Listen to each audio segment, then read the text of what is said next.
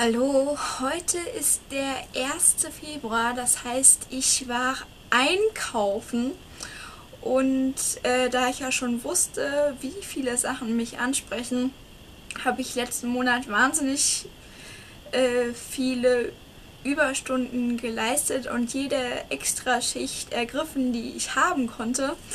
Deswegen habe ich es mir auch wirklich erlaubt, richtig hemmungslos zu shoppen. Das habe ich in diesem Ausmaß auch noch nie gemacht.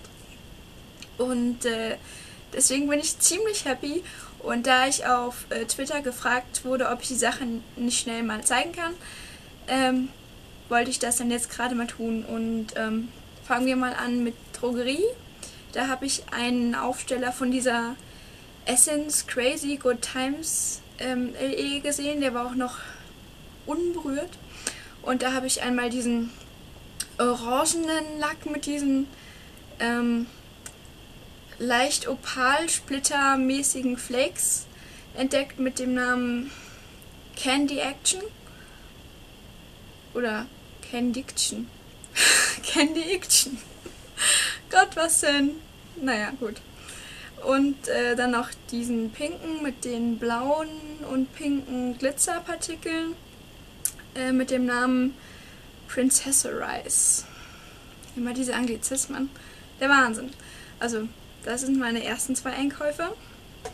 Dann ging es weiter. Ich war übrigens in Frankfurt auf der Zeil und habe dann jetzt auch endlich mal im Galeria Kaufhof die Drogerie Kosmetik gefunden, die ja irgendwie ein Stockwerk unter der Parfümerie Kosmetik ist. Und naja, es hat lange gedauert, bis ich die dann auch endlich mal gefunden habe. Und da habe ich dann schon 2 der neuen Catrice Mineralized Eyeshadows gefunden. Einmal Black or White Swan.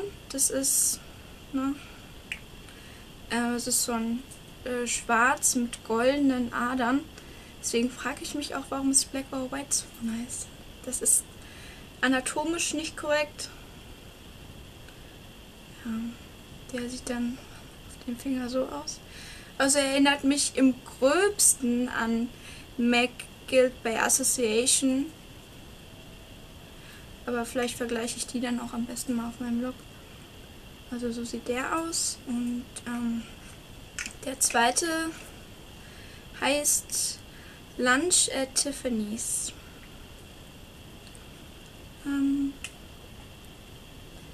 Das ist so ein ziemlich helles, also ich würde eher sagen, fast schon, ich weiß nicht, also es geht so ein bisschen in die Champagner-Richtung. Irgendwie eine Mischung aus Champagner und Gold und ein Hauch von Rosa. Naja, jedenfalls habe ich die beiden mitgenommen und aus der Catrice Nymphelia LE den Nymphs Glow Lipgloss.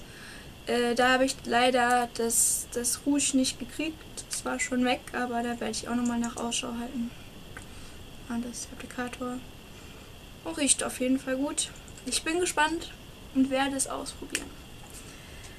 So, als nächstes ein absoluter Schatz, eine Guerlain Palette. Meine erste Lidschattenpalette von Guerlain und die habe ich schon auf einigen meiner Lieblingsblogs gesehen und die Farben sind richtig, richtig toll. Also erstmal so sieht die Palette aus. Ja, ich habe schon auf dem Mutter. So sieht die Palette aus. Und das ist die 06 Les Fumés.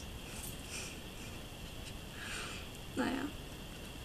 Und die Farben sehen dann so aus. Also es sind taupige Brauntöne. 2 davon schimmern, 2 matt. Und ich finde, das sind so die perfekten Brauntöne für Rosenholz-Lippenstifte. Und da das ja irgendwie inzwischen mein absoluter Lieblingston für die Lippen ist und ich einiges an Lippenstiften angesammelt habe, bin ich auch irgendwie dann nicht mehr dran vorbeigekommen. Die gibt es natürlich demnächst auch auf dem Blog zu sehen. Schön in die Samtverpackung.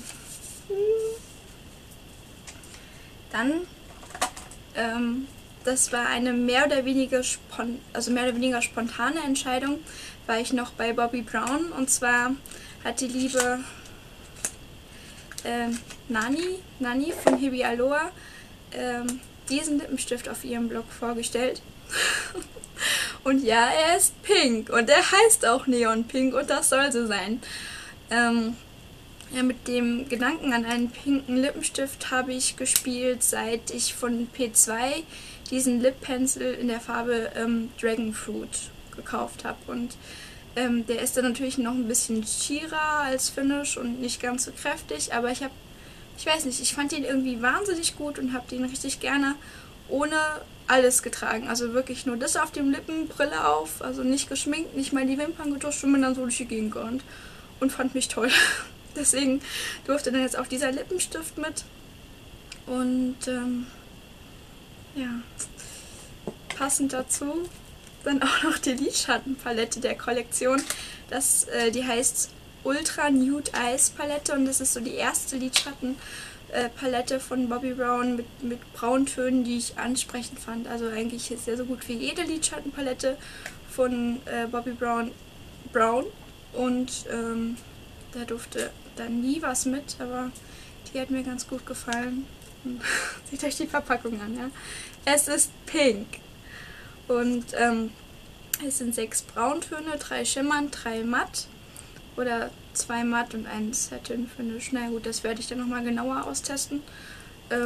Ja, also die sind soweit ganz gut. Das ist eine schöne Mischung aus kühlen und warmen Brauntönen. Also vor allen Dingen das hier scheint eine richtig tolle Crease-Farbe zu sein. Und dieses Pinselchen ist dabei, ebenfalls mit pinkem Schriftzug. Und so, das sieht sogar ganz brauchbar aus. Also getestet habe ich natürlich noch nichts, denn es ist ein Haul 5 Minuten, nachdem ich aus der Bahn gestiegen bin. So grob. Ja. Und zu guter Letzt war ich heute natürlich noch bei MAC, weil ja die neue LE, die auch einen Namen hat, den ich aber nicht mehr weiß. Egal, für mich ist es die LE mit den tollen Mineralized Eyeshadows und wer meinen Blog kennt auch meine kleine Obsession und deswegen sind es auch einige geworden. Na gut. Nummer 1 Cloudy Afternoon. Sieht so aus. Ich finde, ich habe eine sehr schöne Marmorierung erwischt. Und so sieht die Farbe aus. Es kommt ziemlich gräulich rüber. Ja, so sieht das dann geswatcht aus. Mit einem rosa Einschlag. Also ich habe ja noch eine ziemlich fette grüne Ader. Könnte ich es da vielleicht in die Richtung noch ein bisschen... Gut, wenn man da jetzt den Unterschied so doll sieht.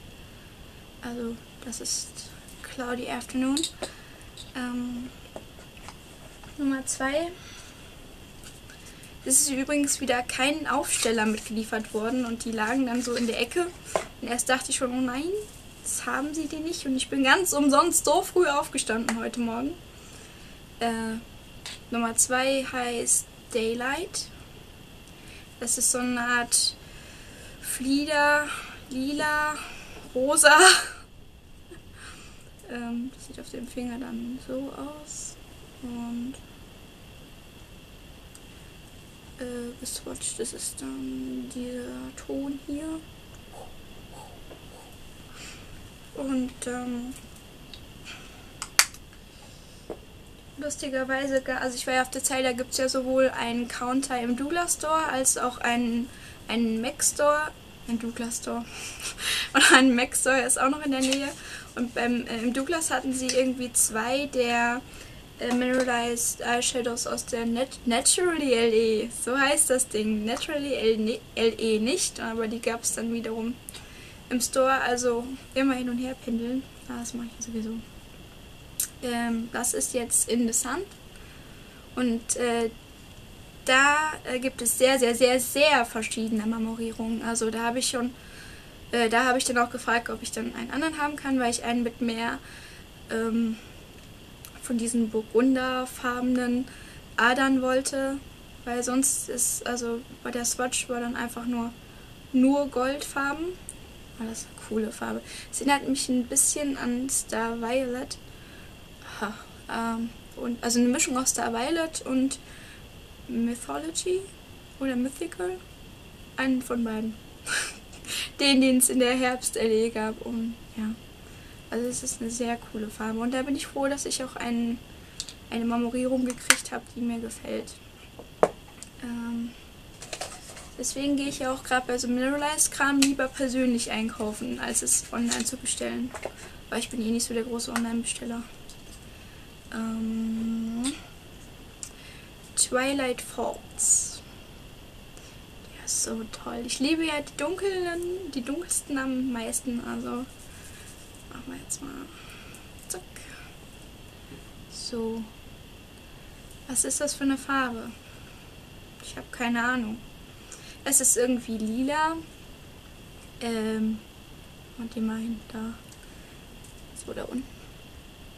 Es ist lila, es ist braun und es hat auch ein bisschen so ein, weiß nicht, im weitesten Sinne türkisen Pearl. Aber es ist toll. Und ich liebe es sehr. Oh ja, eine Sache habe ich noch. Diesen Pinsel, der kommt jetzt, glaube ich, auch irgendwie ins feste Sortiment und wird mit der LE eingeführt. Und für den habe ich am Montag noch eine extra Schicht hingelegt. Sonst hätte ich den nicht mitgenommen. Das ist der MAC 286er und er sieht so aus.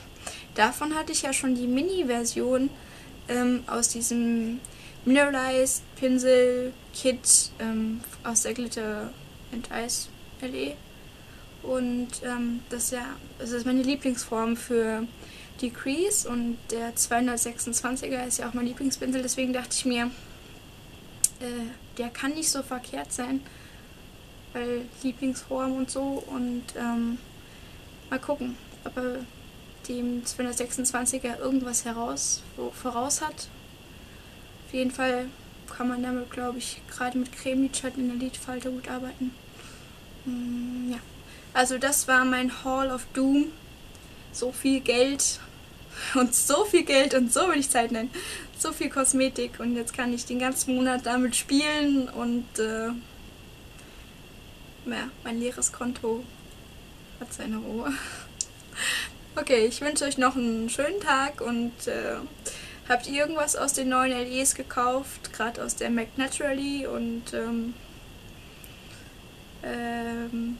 ich glaube, mehr habe ich gerade auch nicht zu fragen. Schönen Tag noch.